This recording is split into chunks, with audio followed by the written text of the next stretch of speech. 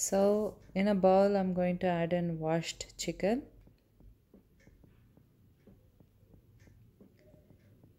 To this I'm going to add in red chili powder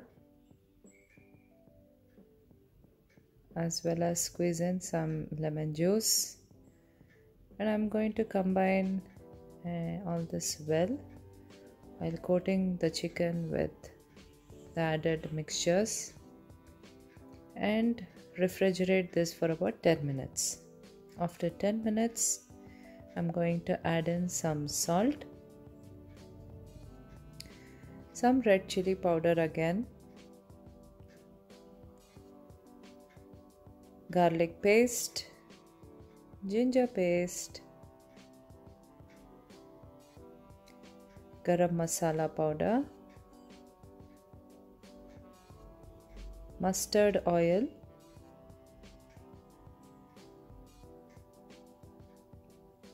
and curds. All the measurements are in the description box below. Go check them out. Now we combine all of this well together. Massage the chicken with the added ingredients. Cover and refrigerate overnight or for at least 4 hours.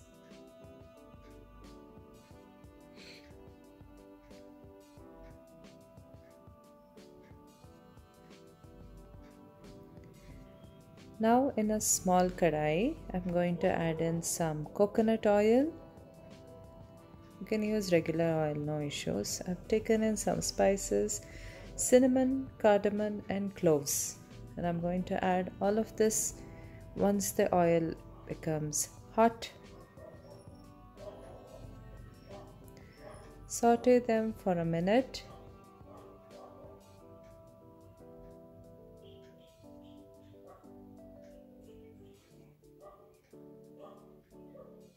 Now I have roughly chopped in the tomatoes and I'm adding them into this kadai,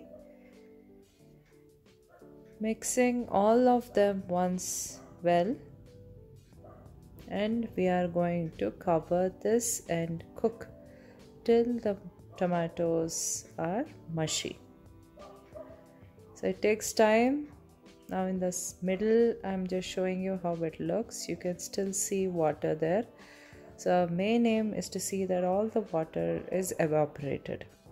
Okay, so you need to cook the tomatoes till the entire water is evaporated. Before that, in the middle I'm going to add in some ginger paste, garlic as well as a green chili, combining all of this well together, and as I said, cover and cook till all the moisture from the tomatoes are gone.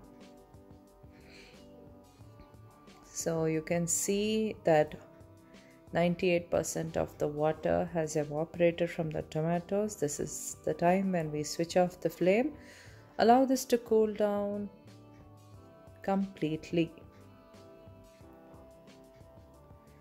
Now we transfer this cool down mixture into a mixie jar and blend them into this kind of consistency. Don't add water. Also, I have made a homemade tomato puree. The video will be in my channel. I've taken 1.5 cups of the same. Now let's begin the main cooking. So in a deep bottom kadai, I'm going to add in some coconut oil as well as butter. Also I've added in ginger garlic paste and the marinated chicken with the entire ingredients. Okay, also the blended mixie jar ingredients as well as the homemade tomato puree. You can also use store-bought tomato puree, but I prefer to make it at home and use it in my recipes like this. Combine all of them together. Now I'm going to add in some honey as well, as you can see. Combine well Again, here as you can see, there are a bit of greens here and there at the edges. I have, rubbed kasuri methi leaves between my palms and added into this mixture, and I forgot to record that, so that's the reason I showed you. Okay, so we'll cover and simmer this for about 10 minutes. Then after 10 minutes, we are going to lift up the lid and add in sliced green chilli as well as chopped coriander leaves.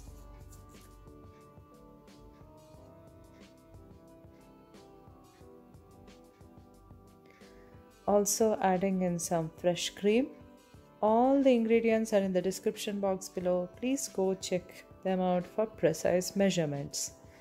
Combine all of this well together. Keep the flame as low medium and allow this to simmer for about 1.5 hours. Yes, you heard me. You want this recipe to be rich. Patience comes with the time as well. Okay, after 1.5 hours, I have added in some sugar, jaggery, and also sprinkling in some garam masala. Combine all of them well, cover and simmer this for about 5 to 10 minutes. That's it. Your butter chicken is ready. Switch off the flame and garnish it with some fresh cream. Enjoy this recipe, it's heavenly, trust me. Have it with roti or even ghee rice. Enjoy this recipe. God bless you all, and I will see you all next time in my other videos. Until then, take care guys.